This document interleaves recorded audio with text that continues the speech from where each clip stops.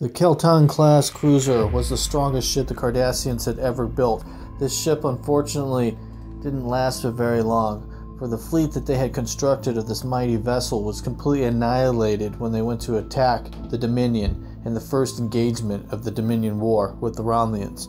This loss was too much for the Cardassian Empire to bear. Unfortunately, their infrastructure didn't have the budget to rebuild this fleet again.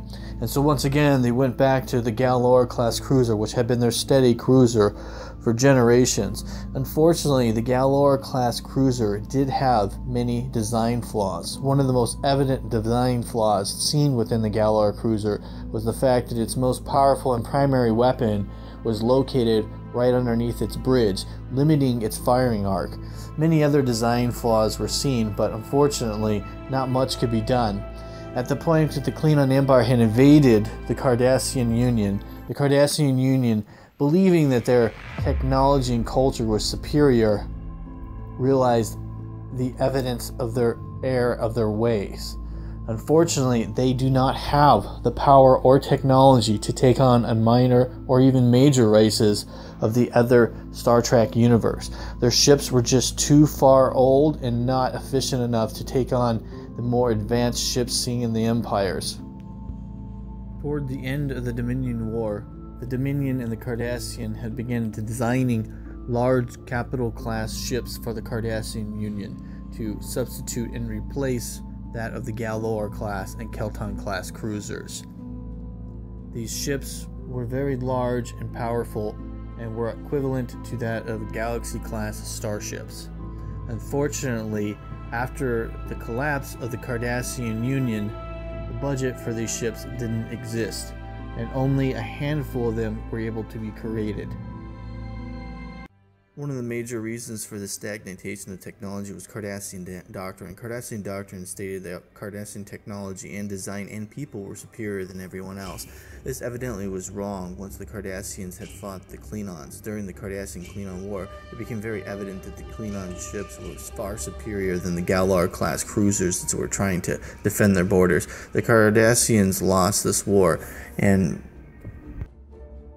it became absolutely evident that the Cardassian people and technology was far insufficient to take on the overwhelming forces of the Klingons. Within a few weeks, the Klingon Empire had decimated the Cardassian Union. The Cardassian Union, out of desperation, was forced to sign an alliance with the Dominion.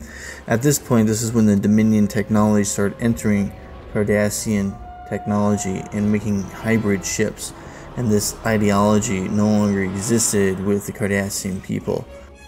With the belief system that Cardassian technology was superior to all others completely dwarfed and diminished after meeting the Dominion and fighting the Klingons, a hybrid of ships was created. One of these ships was considered the Hutati. The Hutati was a giant dreadnought-class Cardassian cruiser. This ship was massive in size and dwarfed anything that any of the Cardassians had ever created before, or the Federation. This ship was monstrously large. Unfortunately, it never made it into battle, and only one or two were created after the war, due to this incredibly huge budget. After learning the lessons between the Dominion War, the Cardassians' ideology had changed. They decided to adopt technology from different races, and so they began creating small attack ships which were easy to build and were cheap.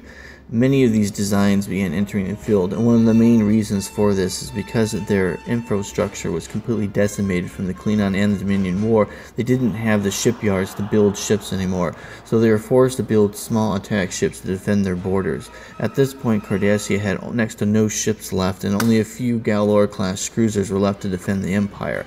They needed a small and cheap warfare ships to start guarding the empires from other minor races as well as piracy. It became very common because there were just no ships to guard their sectors anymore. So eventually this design came about. This very powerful design was known as the Norin class ship, and it became the mainstream of the Cardassian technology. It was a hybrid of many different races. This ship was quite fast and maneuverable and had quite a lot of armament, and didn't have the disabilities that the Galor had with the insufficient firing arcs. The bridge was moved backwards, and its firing arc was put in the front of the ship so that it had almost a 360-degree firing angle, and this ship became quite an efficient killing machine for the Cardassians. After the end of the Dominion War, and with the replacement of the newer and more advanced small attack ships using different races' technology, it became evident that something needed to be done about the Galor class.